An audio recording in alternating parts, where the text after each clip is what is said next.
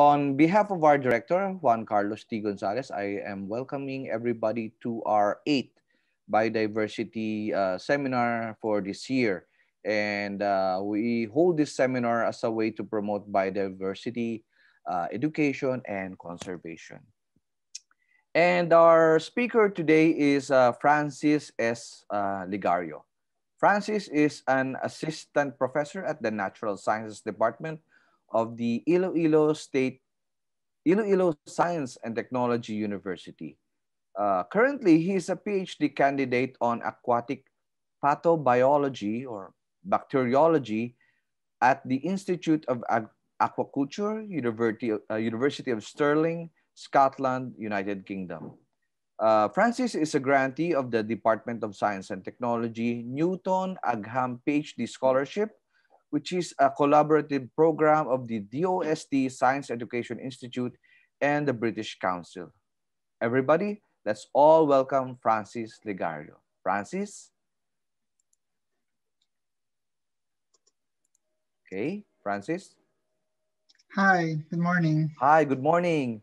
I know it's around 2:30 a.m. in the Scotland. Yeah. Di naman malamig. Hindi kasi naka-heater. Okay, thank you. Okay, thank you for accepting the invitation to talk here at the Museum of Natural History Biodiversity Seminar Series. Okay, you can start now. Thank you very much. Hello, good morning. Naririnig niyo ba ako? Yes, loud and clear, sir. Okay. So, this morning we'll be talking about the diversity of bacterial pathogens associated with farmed Nile tilapia in the Philippines.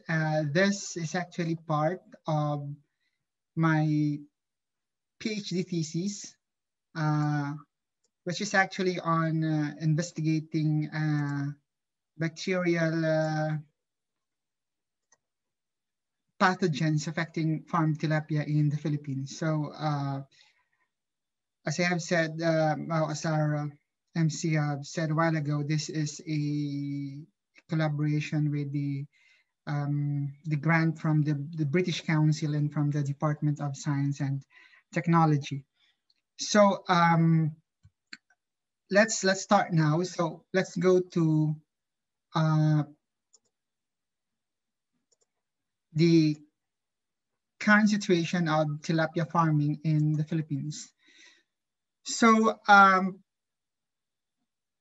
global tilapia aquaculture is actually the second in the world. So after carp aquaculture, so we know that most of the aquaculture activities are focused in the Southeast Asia and in East Asia, primarily in China. In the Philippines, tilapia farming is primarily done in freshwater lakes, and it is concentrated, the farming of tilapia in Luzon, but not in Visayas. A significant production also is being done in Mindanao, but the concentration of tilapia farming is primarily done in Luzon, in central Luzon, and in Region 4. So in terms of production, in aquaculture production, we can see here in the graph, the 5 species that, the top 5 species that we actually are producing. So we have here, you can see here the seaweed production, you can see the milkfish, then comes tilapia, prawn, and mussel. So in terms of the volume of production of tilapia, it has become steadily declining over the years. Although our population is increasing, the volume of production is in steady or is in decline. So the Philippines our production of tilapia is mostly for domestic consumption. We do not export tilapia because the demand for tilapia in the local market is very high. And in terms of price, the price of tilapia in the global market is lower or is cheaper compared to the price in our domestic market. And one thing more is that European countries are quite strict in their quality control, because they do not allow animals that have been treated with hormones, especially our tilapia, in which most of our tilapia are sex reversed. So they are treated with methyl testosterone. So yung female tilapia, ginagawa nating male tilapia, so that in terms of size, of growth, kasi mas mabilis yung growth ng male compared to the female tilapia. So in terms of disease and health management, tilapia is now recognized as susceptible to disease. So farmers from Luzon, actually not only in Luzon, but in the Philippines, are battling diseases that are either bacterial or viral in its etiology, in which they experience episodes of mortality outbreaks annually.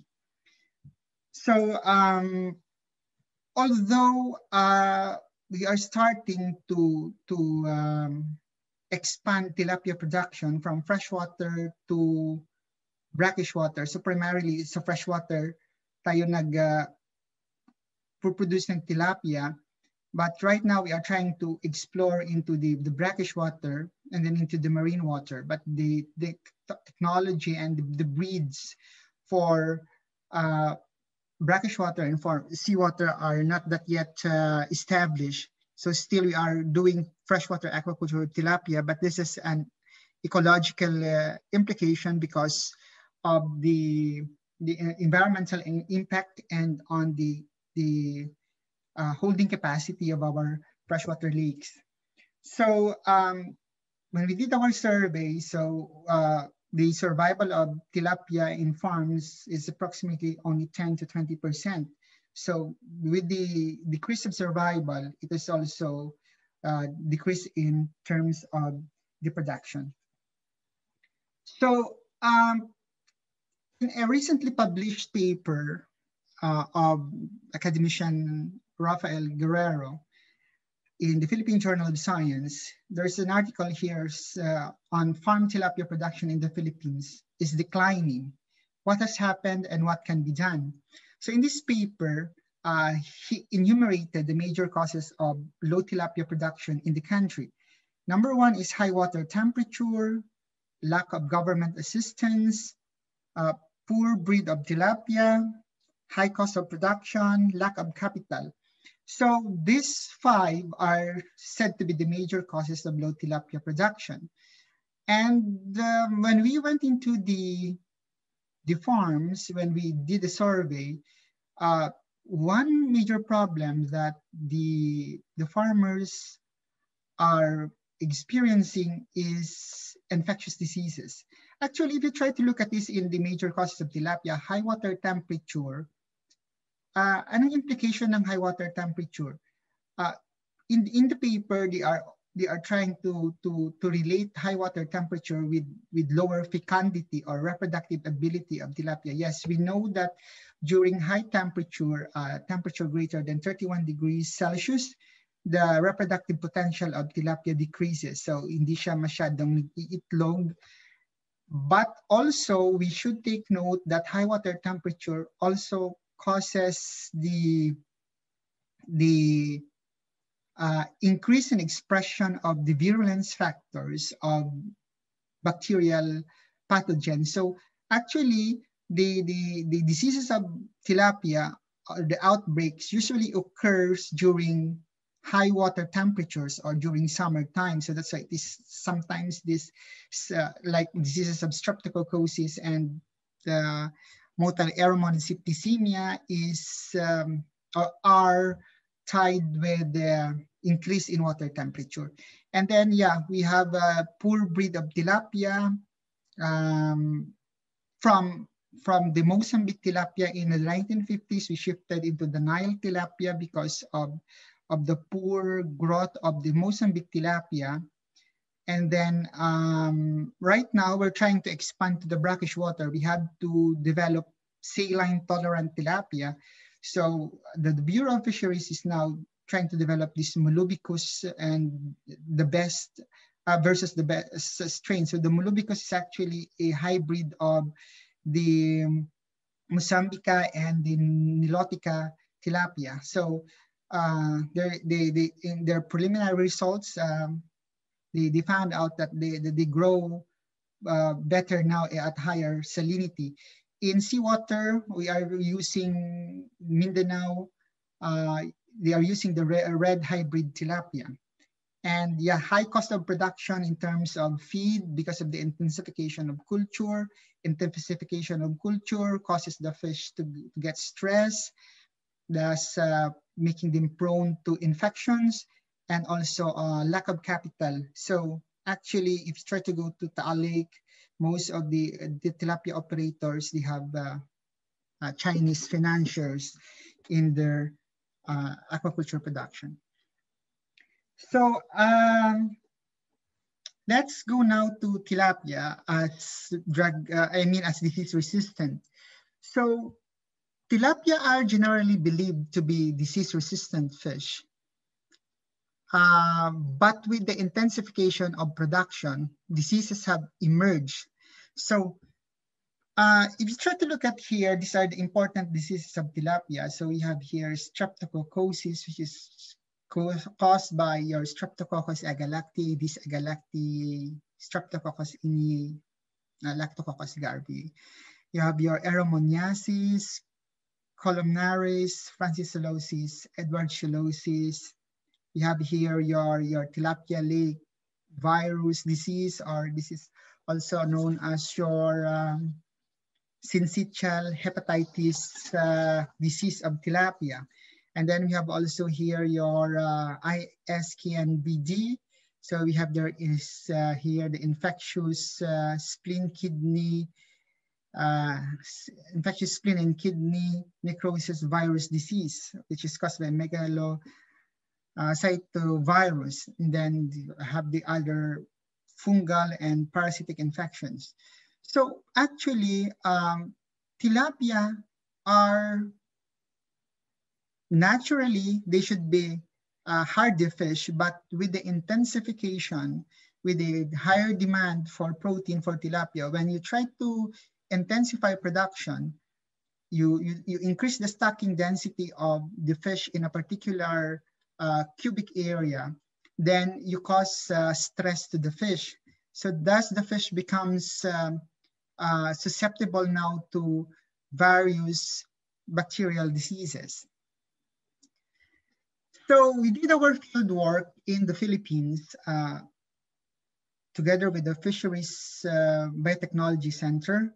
So here are the areas in which we did the sampling. So here in Taal Lake, we had also in Laguna Lake, also in Calauan. So we had grow out farms and hatcheries. So we have freshwater, we have brackish water in Pampanga, we have seawater tilapia farm in Panabo and Davao. So we did also what do you call this one? Survey questionnaire with the farmer asking their husbandry and their health management practices in relation to disease outbreaks. Okay, so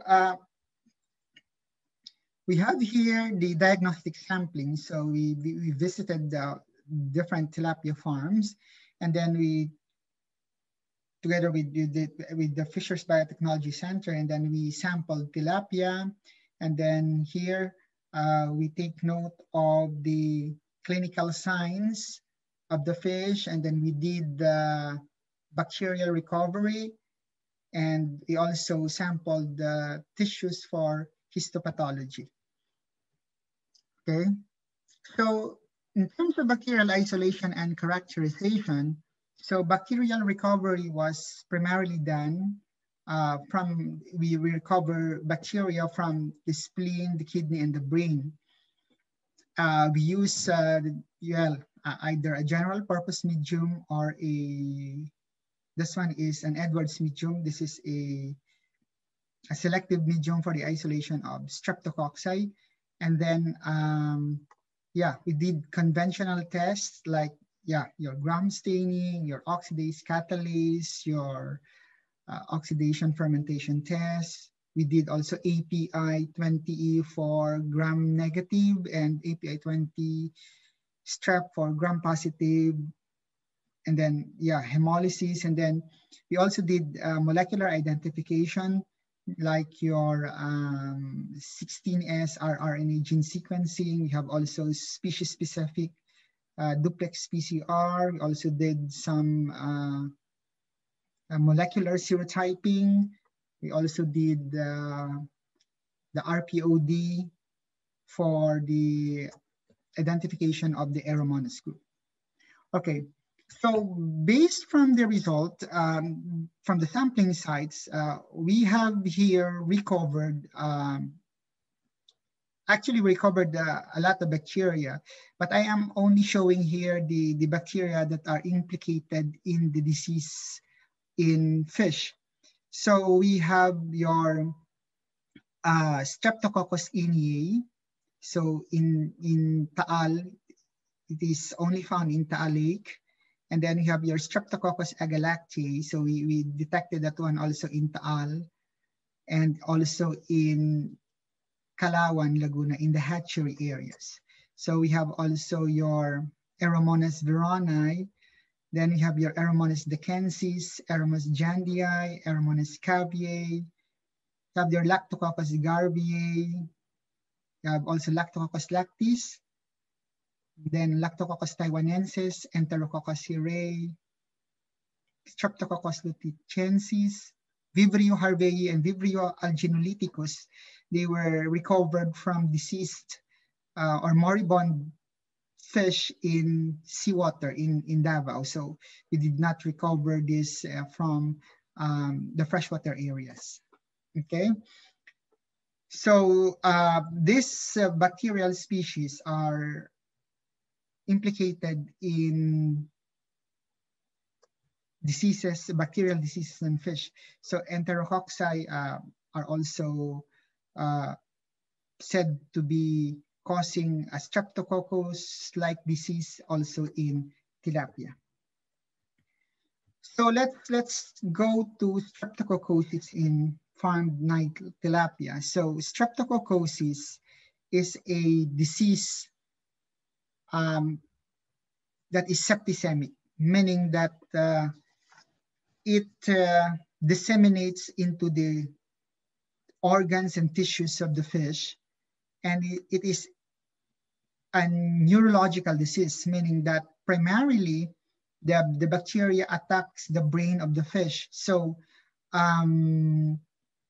metropism sa brain. So meaning it is attracted to the brain of the fish. So in terms of streptococcosis, it is important for us to sample really the brain and establish the disease by looking at the histopathology of the brain. You can see that the brain would be what they call this one, inflamed and with bacteria. As you can see here, the pop eye or the exophthalmia, the bilateral exophthalmia, it could be a consequence of the neurological involvement, but it's not always with the neurological involvement, because other bacterial diseases can also cause exophthalmia. So this particular disease is multifactorial. It depends on the age of the fish, or on the host, or on the type of the species of the fish, and on the strain of the pathogen. And streptococcosis is caused by more than one bacterial species. So for gram-positive, we did molecular identification. First, we did our species-specific duplex PCR. We developed this duplex PCR to discriminate Streptococcus agalactiae from Streptococcus iniae. So in Streptococcus agalactiae, we use the 16 to 23 intergenic spacer region of the 16S, which is specific for S. agalactiae. So it will give you a band of around 270 or something like that one. And then also for Streptococcus iniae, we use the lactate oxidase gene, which is specific for the S. iniae, and it is around 870 also here. So you can see that here these samples are positive for this particular gene. So this is Streptococcus agalactiae, and this one is S. iniae.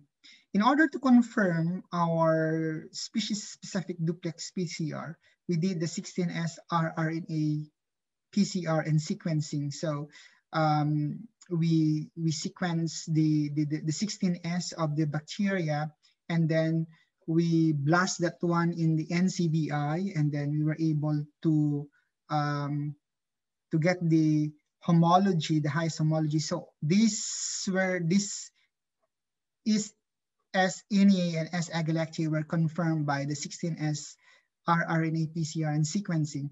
But what's the implication of this in, for example, in diagnostics?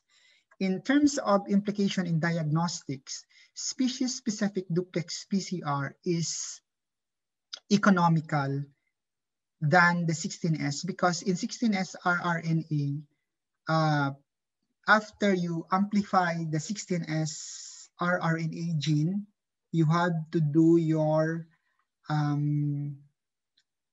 purification, and you have the purification kit is quite expensive.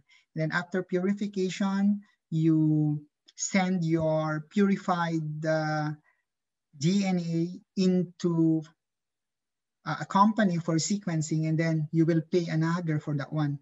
Whereas in species-specific duplex PCR, you can just extract the DNA, perform the PCR, just have the positive controls, and then you would know whether your sample is S. iniae or S. agalactiae. You don't need purification and sequencing for this. So this is more economical for laboratories doing diagnostics in their farms.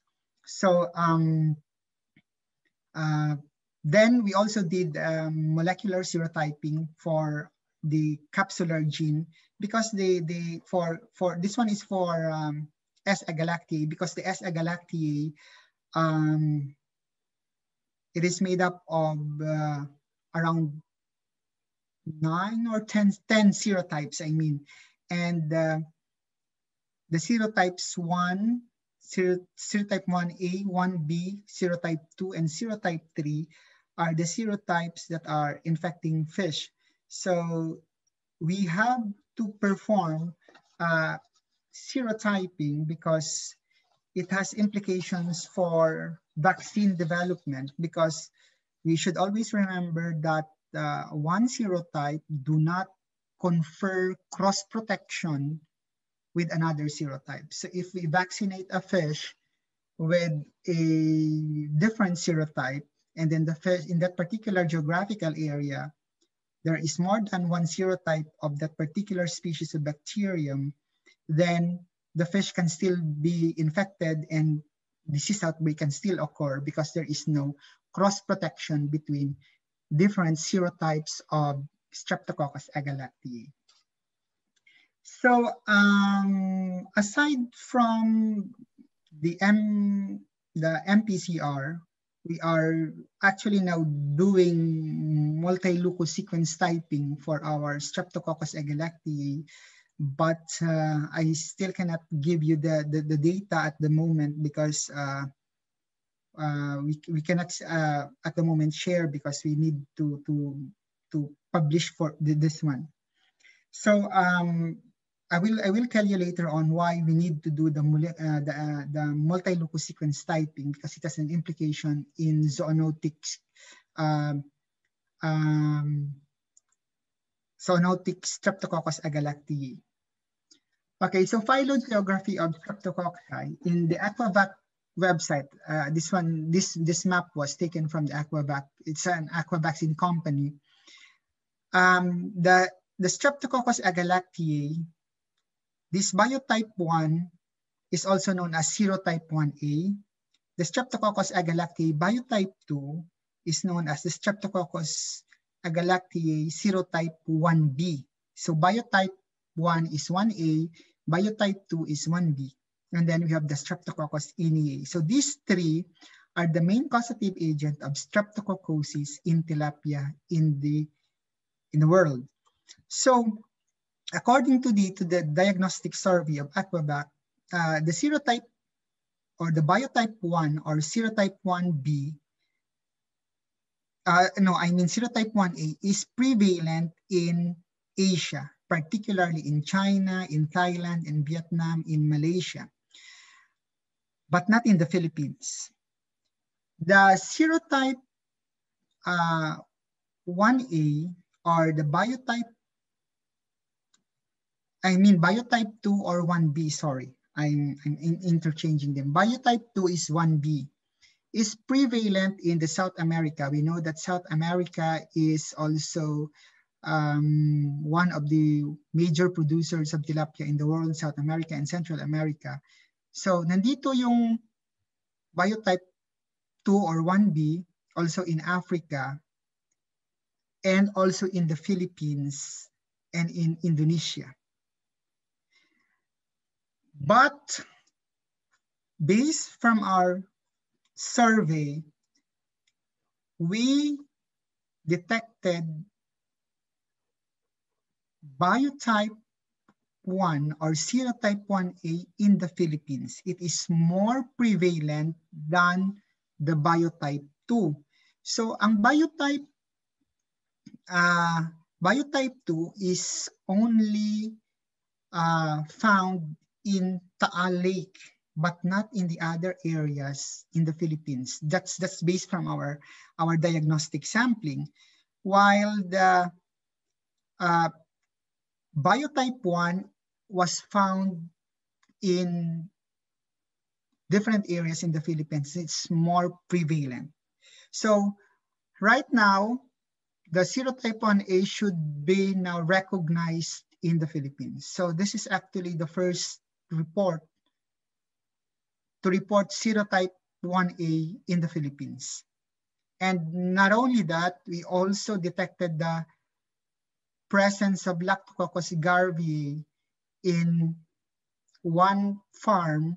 And this is implication because Lactococcus garvii also causes lactococcosis, which is quite similar to streptococcosis. And this also causes severe disease in tilapia. So these two should now be reported in the Philippines. So aside from the identification, we did also characterize the bacteria. So we have here the Streptococcus ineae and the Agalactiae in terms of the virulence factor. So in S. ineae, so we did the 6 virulence genes. So these genes are involved in adhesion, in invasion, and in the evasion of the host immune system. And yeah, these are all present in the S. ineae. So meaning that the Philippine isolates of Streptococcus ineae is quite similar to other Streptococcus ineae found in the other parts of the globe, which causes outbreaks of streptococcosis. So they have all these virulence factors. In Streptococcus agalactiae, so serotype 1A and 1B. So in serotype 1A, all of these are present in serotype 1A. The SILE, FBSA, CFB, and the others. While in serotype 1b, the SILE gene is absent. So what's the implication of the SILE gene? So the SILE gene is actually the structural gene involved in hemolysis. So it's a hemolysin. It produces it's the gene responsible for the production of hemolysin. And hemolysin is a protein that destroys your red blood cells. So you can see here the Streptococcus agalactiae 1A, the colonies here. Around the colonies, you can see the zone of clearing. It's not that really quite big compared to your Aeromonas species, in which you really can see very wide clearance around the colonies. You can see here small clearance, but this is hemolytic Streptococcus agalactiae. And this one, you can see here the small colonies of the Streptococcus agalactiae 1b. You cannot see the zones of hemolysis. So yeah, these three isolates are Streptococcus agalactiae, and we cannot amplify. We did not detect the presence of SILE gene. So we confirm the hemolytic reaction in sheep blood agar by the absence of also of this particular gene during the PCR. Others are here. These are not Streptococcus. So they are other species of bacteria. So what is the implication of the SILE, of hemolysis in Streptococcus? It's an important factor in the development of chronic infection. Kasi meron tayong mga tilapia that they would appear healthy, but they are actually having subclinical infections. Meron silang infections in their brain, pero you cannot see them outside the fish. They look healthy, they look good, but actually they have the bacteria inside of their system. So overexpression of hemolysis actually causes decreased survivability of your Streptococcus agalactiae in the macrophage of the tilapia. They say that because of their, kasi masyado silang virulent, the tilapia macrophage would readily destroy the S. agalactiae, unlike the Streptococcus agalactiae 1b, in which they do not produce hemolysin. They can, when they are engulfed by the macrophage, they remain dormant inside the macrophage. So parang Trojan horse effect. So they hijack the macrophage so that they can readily cross the blood-brain barrier. And when they are in the brain of the tilapia, and when the tilapia is already very stressed and immunocompromised, they would cause lysis of the macrophage, and then they start to go out, and then they would start to cause meningitis and later on meningoencephalitis. So your Strep agalactiae 1A actually causes here acute streptococcosis. It's more implicated in acute streptococcosis, while your Streptococcus agalactiae 1B is more implicated in the more chronic form of streptococcosis. So during when we did our histopathology, you can see that fish infected with Streptococcus agalactiae 1A, the bacteria are highly disseminated in the organs. There is high number of bacteria in the spleen, the kidney, the heart. Unlike in S. agalactiae 1B, there are fewer bacteria in these organs, and the bacteria are concentrated more in the brain than in the different organs.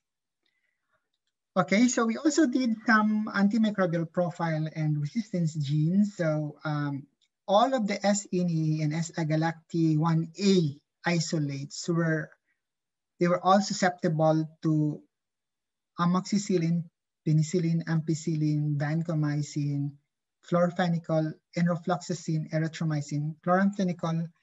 We have here oxytetracycline, tetracycline, and sulfametazole trimethoprim. So except for chloramphenicol, in the Philippines, this is prohibited in aquaculture, the use of chloramphenicol. And we also do not use vancomycin. We just tested this for, well, we just want to see the susceptibility of this bacteria, because these bacteria are zoonotic. They have the ability also to infect humans given a right condition. They can infect also humans. So we just tried to check on this vancomycin, but the other antibiotics except for chloramphenicol are used in aquaculture industry. They are allowed in the Philippines. So they are all resistant to oxalinic acid, but the resistance to oxalinic acid is inherent resistance of the streptococci, especially the S. inii and S. agalactiae. So we should not be alarmed on the resistance to oxalinic acid, because this is chromosomally induced resistance in your streptococci. S. agalactiae 1b is resistant to SXT and OA. We hypothesize that the resistance to SXT has something to do with the metabolic anomaly in S. agalactiae 1b. This we observed that this S. agalactiae 1b is a small colony variant, very, very small. Yung colonies nila even after 48 to 72 hours. So some papers have studied this small colony variant in staphylococci and other bacteria. And these small colony variants of bacteria are metabolically defective. So it has something to do with their survivability in the macrophage. So because they have a defect in their aerobic respirations, something like that one. So so that they become resistant to reactive oxygen species and oxidative stress, so they can survive more in the macrophage. So that maybe this has something to do with why is it resistant to sulfametazole trimethoprim, because of its metabolic defect. We did not detect any antimicrobial resistance gene from the isolates of streptococci.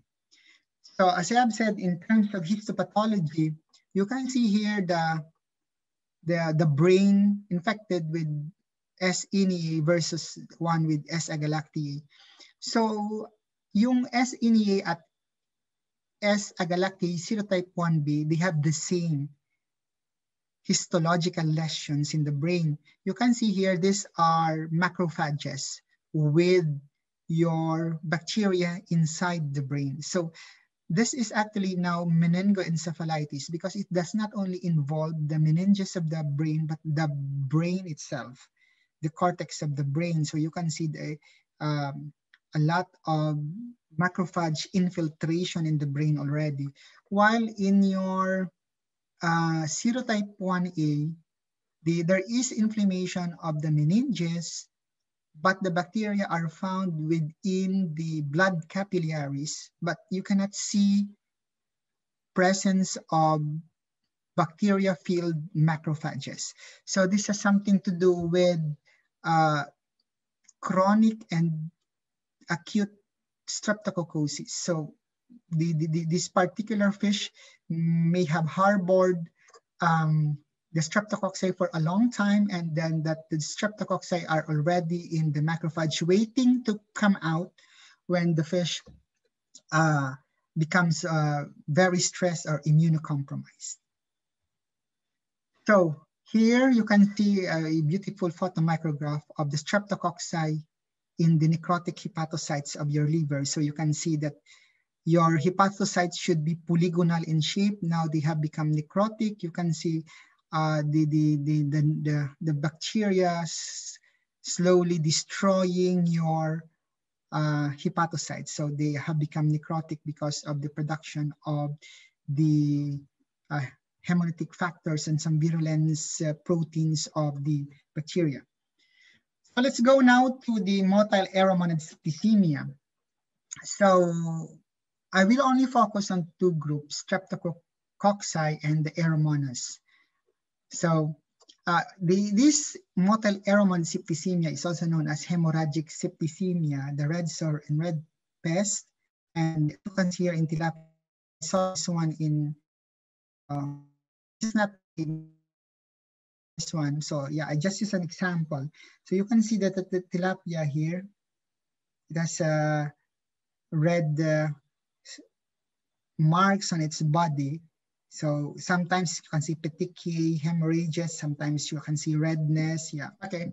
So yung mga studies sa Philippines, kasi kakaunti lang yung studies natin sa Philippines. Usually, wala tayong masyadong publications. We do not have a lot of publications, scientific publications in the Philippines.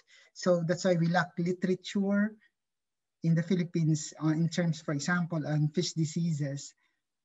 Naunahan na tayo ng other Southeast Asian countries, just like Vietnam and Thailand. They are very vigilant in terms of fish diseases. So yung mga studies before in Aeromonas was Aeromonas hydrophila is implicated in epizootic ulcerative syndrome, but right now we know that EUS is not caused anymore by Aeromonas hydrophila, but by Aphanomyces fungi. Then motile aeromonad septicemia, there are some papers here in the Philippines, also published papers in the Philippines on microbiota in tilapia. They found Aeromonas in the gut of the tilapia, but on healthy tilapia, and also on the presence of the Aeromonas in the pond environment of tilapia. But what is quite disturbing, because the identification tests are only conventional, or the only uses API20E. What's the implication of this? Most of the studies here, they did only use conventional or API20E. We know that API20E is not good ID test, especially for fish bacteria. So the API20E cannot identify specifically or correctly your Aeromonas. So these two papers are published actually in, one is in aquaculture research, and the other one is in, yeah, they are ISI journals, but that's why in one of the studies, they said that they were able to identify Aeromonas salmonicida, but without it, because Aeromonas salmonicida do not affect or is not present in tropical areas. Aeromonas salmonicida is only present in temperate and in cold areas of the globe. So most of these studies actually always point to the Aeromonas hydrophila. So kawawa yung Aeromonas hydrophila. So palagi na lang siya. So we also do not use, what do you call this one? Sorry. The 16S rRNA gene sequencing, it is nice to use 16S just to for the genus, but for Aeromonas that is a tight taxonomic group, 16S is of little value because of the low discriminatory power of the 16S rRNA gene sequencing. It has also low interspecific variation. So if you are using the 16S rRNA gene sequencing in order to identify Aeromonas, it might give you a wrong speciation because of the low discriminatory power and the low interspecific variation. In terms of the rate of evolution of the 16S rRNA gene, it's quite very slow in Aeromonas. So it cannot correctly speciate your Aeromonas. So what then? So we will be using the housekeeping genes. Yeah, so there's the GIRB, there is the RPOB, and there is the RPOD. So if you really want to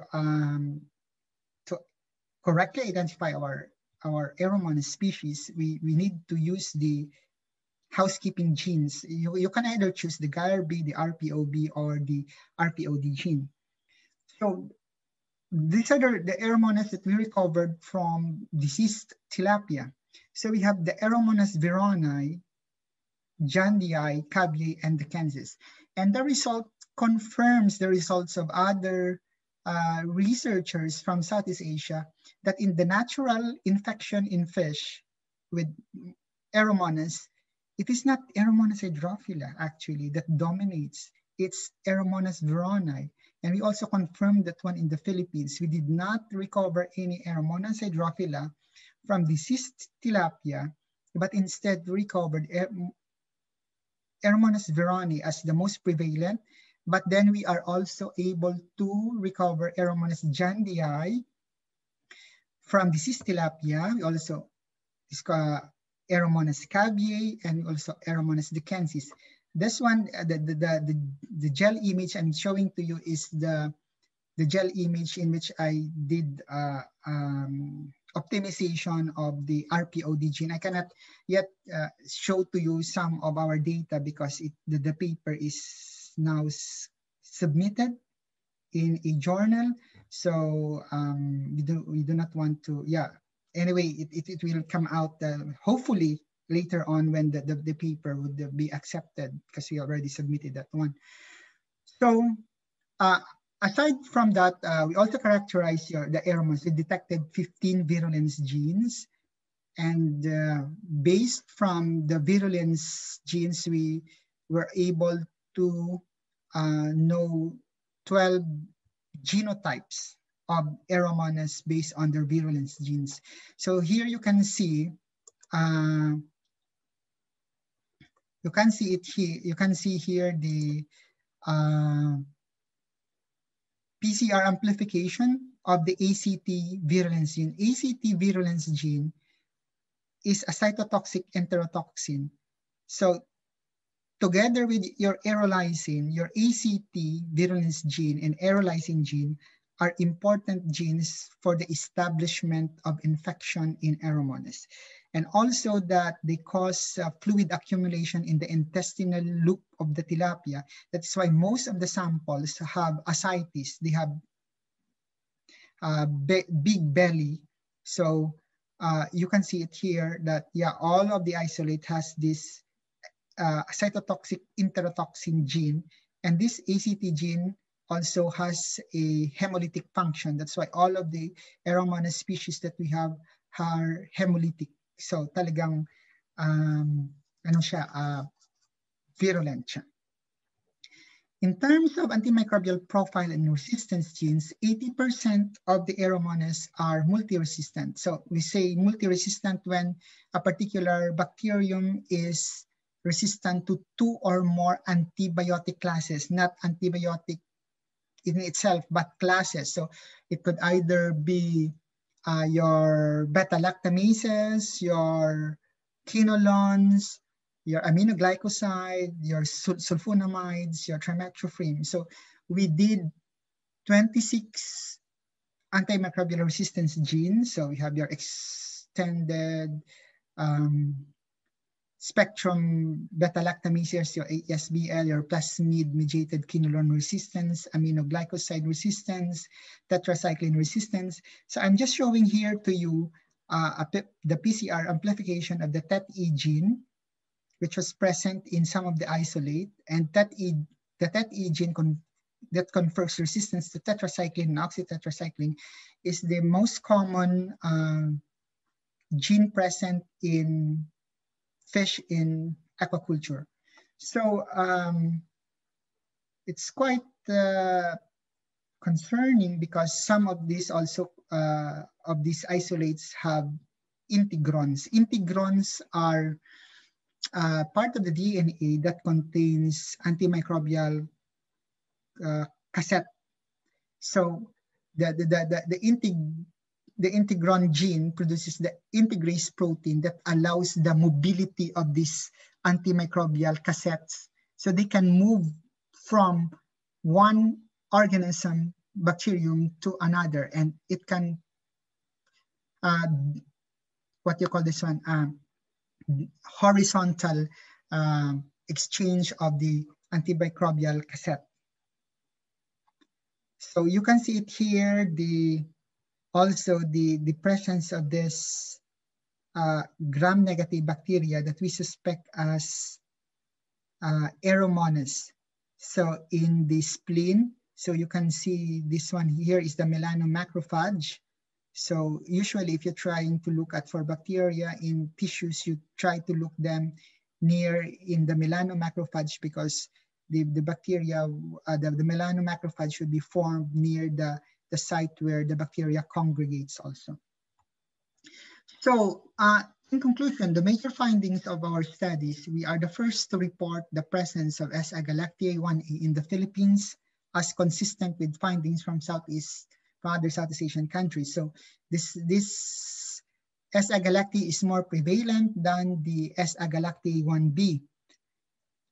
Reported already because we have already published this in the Journal of Fish Diseases, the result.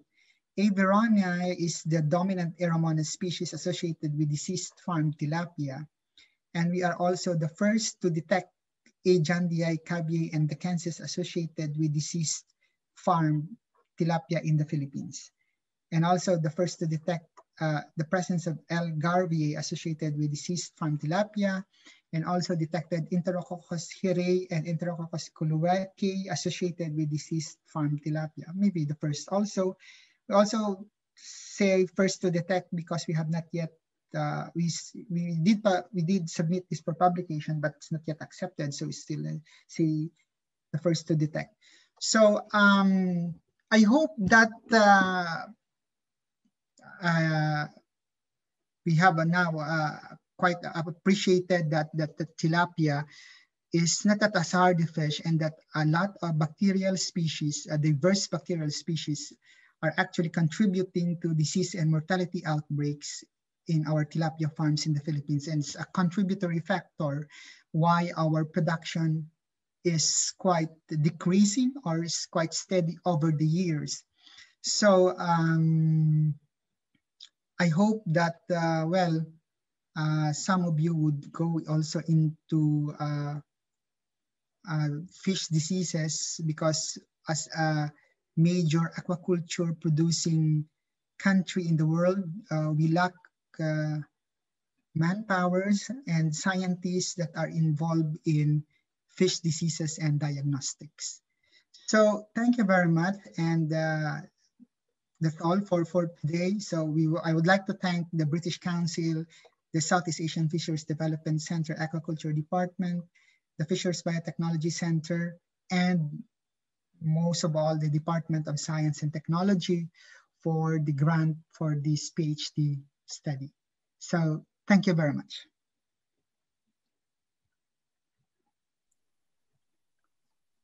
Okay, wow, a very interesting topic right now, especially that we have so many problems with the zoonotic diseases, and the supply. Alam mo naman, ang pork ngayon is around 400 pesos per kilo, and I think we have to rely more and more on other sources of protein, especially in tilapia. But my question is, are these diseases that you have reported, are they prevalent enough to be some sort of a concern for BFAR and DA to to declare like a food emergency, especially now that we have a problem with pork and poultry. Prices are going through the roof. Actually, they are still in denial stage. I see. That here, they say that tilapia it's a hardy fish. It doesn't get sick. But when you go to the field, the farmers are really actually saying that they have problems of mortality, especially during summertime, when the water temperatures become high. Imagine the stock, the survival is only 20% of the stock. I see. So instead of 2 production period for 1 year, we only have 1 production for tilapia, and this is quite a concern because of the bacteria that affects this tilapia are also able to cause infections in humans. They are zoonotic. So how about I think you've heard probably in the past few years, merong mga massive fish kills. They say that it's because of the the turnaround. Upwelling. Upwelling. Upwelling. So may relation din kaya yung having these diseases. So hindi ba disease caused by the disease yung fish kill rather than actually the fish kill is a separate event. Yung massive talaga, yung it affects all the cages in Taal Lake. But if you try to look at this diseases in tilapia, hindi siya one time.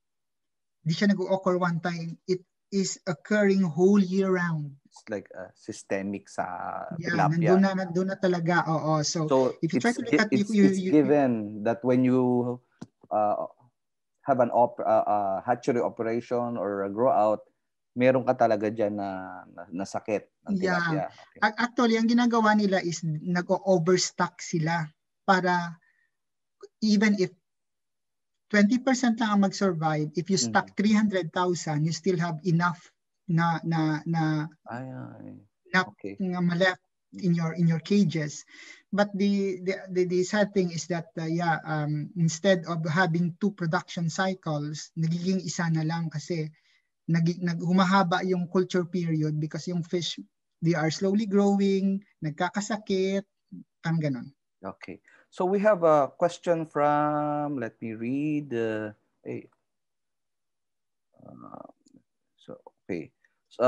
Message from Rhoda May Simora. Her question is, what is the current approved treatment for streptococcus in tilapia farms in the Philippines? So, meron na ba? In the Philippines, actually wala, because we do not encourage actually antibiotics. And if we encourage vaccination, parang hindi siya economical ang vaccination strategy kasi masyadong mura yung tilapia. So pag mag-vaccinate ka ng fish, isa-isa mo silang i-vaccinate. You need manpower. So it's you like need the vaccine. Parang pinapatak na parang polio, vaccine. Ini-inject talaga. Ini-inject. Injection.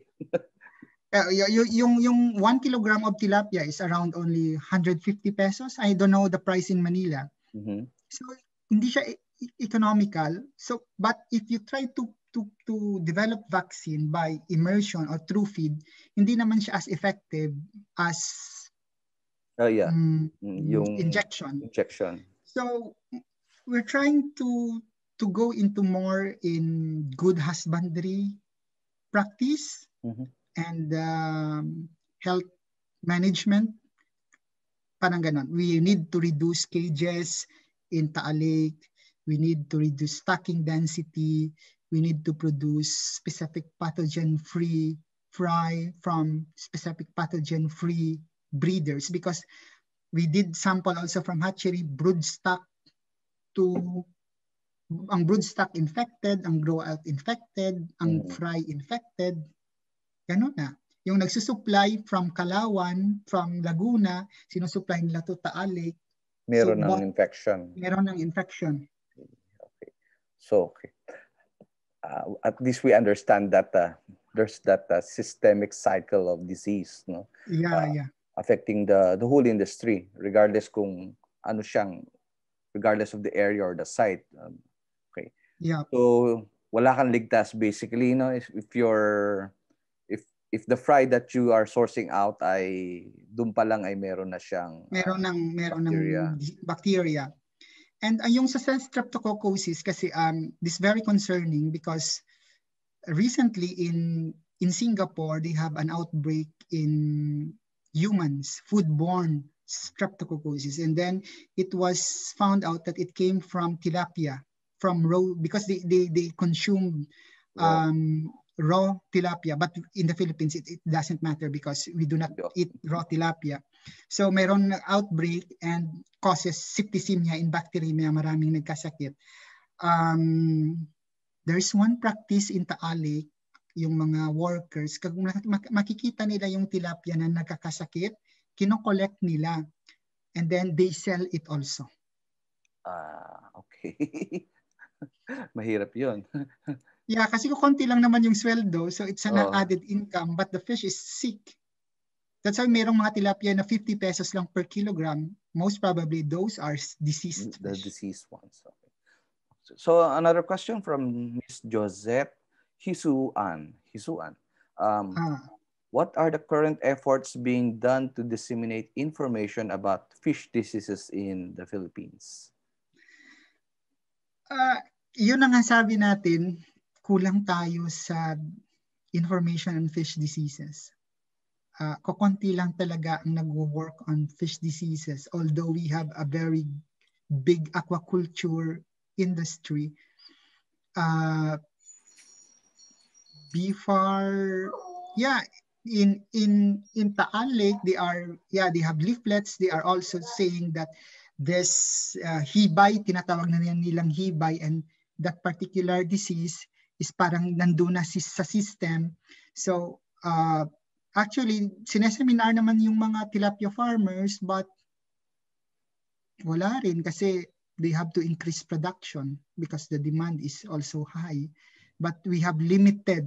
That's why ang sabi ko, limited kasi yung freshwater areas natin eh. So they have to intensify production in freshwater, but we know intensification causes disease. So we have to expand to brackish water, but still we do not have the good breed. Kasi pag mataas yung salinity, yung growth ng tilapia nagsastunt. So we have to expand to marine and to brackish water. Okay. Siguro side question lang. Kasi sa meat and poultry, we have this NMIS, di ba? National Meat Inspection Service. Do we also have that kind of, agency for fish, for aquaculture? I think we do not inspect fish in the market. No, di ba? Kasi di ba yung baboy may tatak yan, di ba? May seal yan. Pag lumabas ng slaughterhouse, ng abattoir, may tatak siya. Wala tayong ganyang system sa Philippines kasi isa-isahin mo yung maliliit naman yung fish, no? Sa marine water, may sa aquaculture. Meron tayong fish quarantine, but the fish quarantine is more on export-import ng BFAR. Pero in terms of tawag mo yun, inspection in markets of the fish that comes into markets, no? Wala. As you observe, wala tayong system na ganyan. Yes, okay. So from Miss Elsie Cacho, sir, what do you suggest in terms of management in aquaculture to avoid pooling or pool of bacteria in the fish? Siguro yung bakit dumadami. So ano bang mga pwede nating husbandry practices that should be corrected? Yeah, actually, sinasabihan na nga silang mag-decrease ng number of cages. For example, in Taal Lake, kasi ang dami-daming cages and the holding capacity of the lake, hindi kaya ng lake yon. Tapos yung mga cages, maliit lang, pero ang dami-daming fish inside. So stress talaga yung fish. Actually, if the bacteria is present in the water, it would not cause disease when the fish is immunocompetent. Kasi madidestroy ng fish ang ng immune system ng fish yung bacteria. But if the fish is already immunocompromised because of the high stocking density, madali silang magkasakit. Okay. So siguro yun ang pinaka-primary yung recommendation is that yung stocking density ay dapat sinusunod talaga, no? Regardless kung may konting let's say problems with your income, di ba? Kasi alam naman natin yan, naghahabol sila ng kita, di ba? Kita.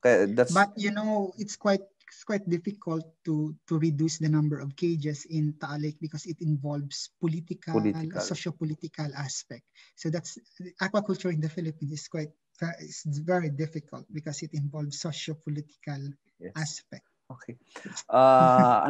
Another question from Miss Elsie. Are your findings do they directly affect human health? What should we do to avoid this scenario? Like maybe Elsie is thinking of like zoonotics, nagja-jump yung sakit. Yeah. Actually, kasi wala tayong masyadong research on fish to human transmission in the Philippines. Konti lang talaga yung mga scientists natin doing that one. It's a very good actually study yung from fish to humans. For example, yung diarrhea in humans caused by Oreochromis. We know now that diarrhea can also be caused by Oreochromis because of their virulence factor. In terms of streptococcosis, kapag maluto mo yung fish, okay lang yun kasi hindi naman, mamamatay naman sila. Pero in terms of handling the fish, kung may sugat ka, pwedeng mag-cause ng bacteremia later. So that's the implication lang sa human health. So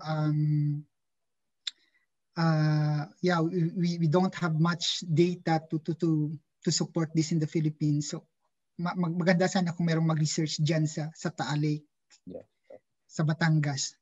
Those are still gray areas. So we cannot really answer that at the moment. Someone is asking that while you said earlier that we lack the manpower or the scientists to do these kinds and types of studies, on fish diseases, would you mind to suggest for training capability that can be funded by like BFAR or other institutions? I think some of our up and coming researchers would be interested to attend and probably see if that's an area that they could go to. Actually, I'll come back there on August, and one of we'll be having meeting with BFAR and DOST regarding this, and we will be doing some trainings in fish diagnostics because naunahan na tayo ng Vietnam at ng Thailand. They're very active. They have collaboration here with the University of Stirling Institute of Aquaculture. We are the leading institute in terms of fish diseases and pathology in the world. So wala tayong collaboration with other fish disease institutes in the world. So scientists here are now trying to, we'll start collaborating with the Philippines because of this. We are one of the highest aquaculture producing country in the world. So we'll be trying to have trainings maybe. So just wait for the announcement. Hopefully after this COVID, we can do that one because we'll do practicals on that one. Yeah, mahirap naman kung pati yan ay naka-Zoom, right? So, question from Mary Lou Cambronero. She asks, which parameters are necessary to develop a model on the economic sustainability of small fish production in pond aquaculture? I hope you get that. Mary Lou, I think I cannot answer that question. Sorry, because I'm not more into production, into modeling. My work is more on disease diagnostics. But what we can only recommend is that we have to follow the stocking densities, reduce number of cages in a particular area because these are risk factors And then also we should have specific pathogen-free breeders kasi wala tayong mga accredited hatcheries in the Philippines. Kasi nagbe-breed lang sila on their own. We don't know inbreeding. We don't know the breeders have infections already because they could have subclinical or chronic infections. So yung fry nila infected na rin kasi walang may nag-monitor ng mga hatcheries. Walang accreditation. So, and I think very, very recently there was, I don't know, there was a news according to LC that there was a virus found in tilapia cultured in Taal Lake. So have you heard about that, or that's there any the developments tilapia on that? that's the tilapia lake virus, but it's not really of concern to humans because it cannot jump to humans. It's not zoonotic to humans, but it also causes mortalities. But we suspect also that the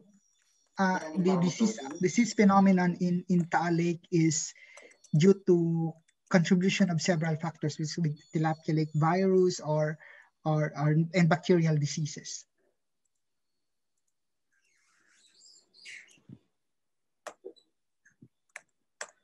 May questions pa ho ba tayo? I for one I think I have questions. Pwede pa ako idagdag. Sir, from all of the sites that you have surveyed,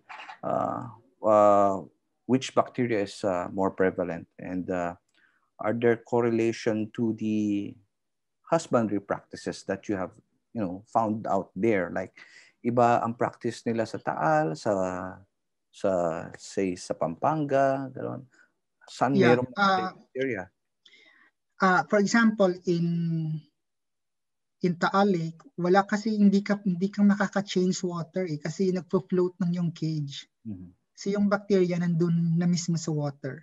Unlike in earthen ponds, for example, in Visayas area, kapag there are episodes of diseases, they drain the water from the pond, they lime the pond, nag-aapog sila sa pond, they would follow, di sila magkukulture muna for a month or 2 months, mag-stop sila muna, i-dry out nila ang pond, magla-lime sila, and then magkukulture sila.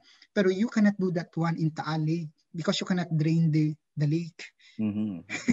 And these are some of the factors that why is it that the disease problem in Taal Lake is really prevalent. And we know that the tilapia in Taal Lake is supplied in NCR. Okay. So, sir, baka alam nyo yun, sa case kasi ng Laguna Lake, di ba? Parang very recently lang yata, last year or 2 years ago, studies found out that there's a high amount of what chemicals like antibiotics, steroids, sex hormones, and fecal bacteria that are in the water. Actually, nakita nila din yun.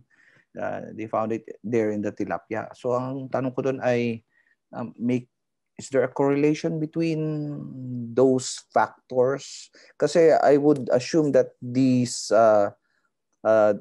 environmental factors that are present in Laguna Lake are probably lesser in Taal. I don't know about that. So, do you think there's a correlation, or what's your opinion on that? Because our tilapia, our farms and cages are very near to human settlement. It should be the ideal should be the farms and the cages should be far from human settlement, because for example, nakita ko sa Taal Lake, even in Laguna Lake, malapit yung mga bahay, ang drainage ng kanilang toilet, ng kanilang babuyan, it goes to the lake. So yung sa babo, we know that the feeds for pigs, maraming antibiotics yon. And this antibiotics causes selective pressure to the bacteria in the lake. That's why they develop antimicrobial resistance. So interconnected lahat yon. So that's why we are detecting AMR genes already in our fish pathogens that are that when it can infect humans, quite a problem already, because they develop now multi-resistance. I see. Okay. So, okay. Miss Cacho says that she asks if it's possible that you could provide the copy of your paper or your, is it online? Probably we could just let them know where to download it. Yeah, my paper on streptococcus in tilapia is available online in the internet. It's an open access in Journal of Fish Diseases. Just type there Francis Legario streptococcus in the Philippines. You can download it for free because we submitted it as an open access in the Journal of Fish Diseases. Okay. So, and then if you have any question, Miss Elsie, try to email me because my email is there, so you can communicate with me. Okay, thank you very much. Any more questions? Last questions, last few questions, going once, twice, and thrice. So, last chance po sa inyong lahat kung gusto nyo magtanong kay Sir Francis. I guess parang wala na yata. So, with that, Sir Francis, maraming salamat po sa isang napakagandang presentation and, very informative, especially now, pandemic, etc. We have problems with our food security. Lots of people are getting anxious of whether their food are safe, diba? Lalo na ngayon, ang dami sa crops may problem. We have fall armyworm. Marami siyang sabay-sabay, and I think everything. Itong mga ganung issue kasi it gives so much pressure, lalo na sa atin, no, in terms of the economy and of course the overall well-being ng Filipinos. And we are thankful for knowing this information directly from you. Welcome. Okay. So with that, we will be ending our program. You can see in the chat box that I put out the link to the evaluation form. I'll just put it ilagay ko lang din ulit para doon sa mga hindi nakapansin. So please go to that evaluation form, fill it up so that you can receive a certificate of participation from us, from the Museum of Natural History. May pahabol. Can you give Sir Francis your email address if they want you to communicate with you? Can you just, I can type. Type ko na lang dito? Yes. Okay. To chat box. Everyone. To everyone. Okay, so while Sir Francis is posting his email address, I'll be sharing my screen. So it's posted already there. Yeah, okay. We will be... Okay. We'll just do this traditional giving out of the virtual certificate of participation.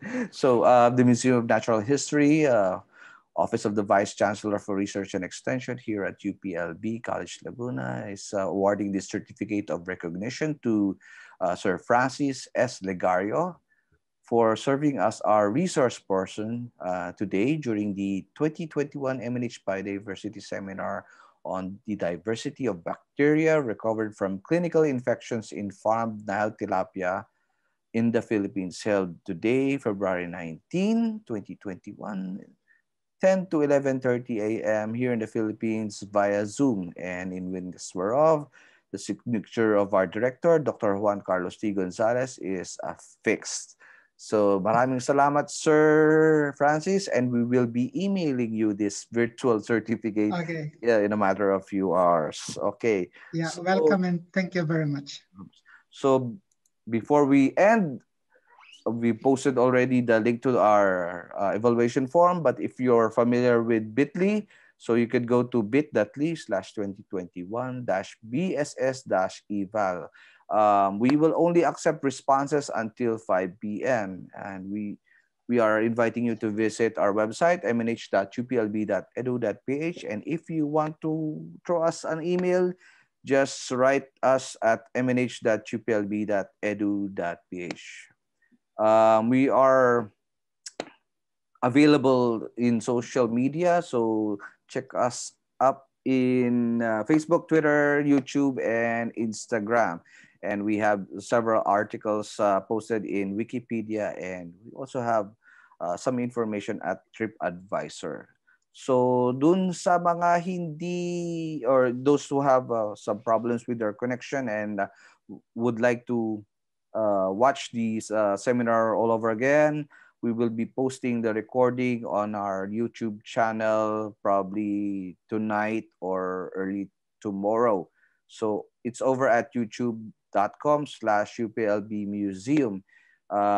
Check our Facebook account, facebook.com/UPLB Museum, so that you will know whether the webinar is already posted at our channel. So yun lang po. Maraming salamat. Next week, we will have 3 more biodiversity seminars to end our February edition. And it will be on Monday, Wednesday, and Thursday. So para lang makapagpunta kayo doon and makapag-register, go to our Facebook account and then makita niyo yung aming mga post for that link to the registration.